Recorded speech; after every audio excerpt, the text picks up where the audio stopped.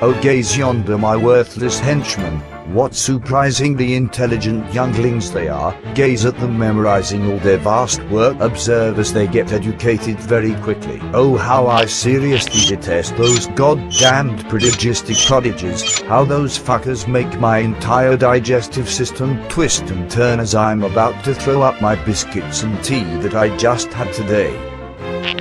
Fortunately for me, I have a hidden thought that would make those fucking runts shed their crocodile tears, for it is a devious, vile, unforgivable sort of dark wizardry made by a talented warlock such as myself. I will now do some Michael Jackson-esque dance moves so that I might be able to bring him back from the dead, because he does not deserve to die so soon. Will you stop your stupid faggoty dance and give it up already? He's long dead. He's not coming back, you moronic master of mine. And besides, you're not doing the thriller correctly, you fat-ass fruitcake. Sluta fuko, ikan do skativer i vant todo. Now suggestiert back to work before showen I hans hit inside your asshole. Jag fucking serven var friak.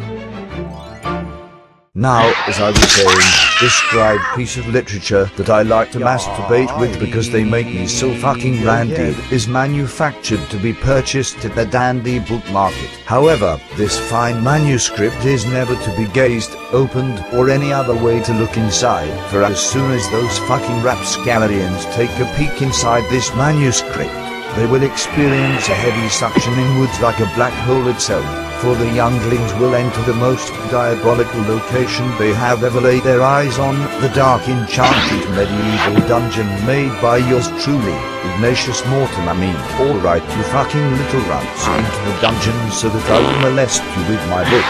In you go now.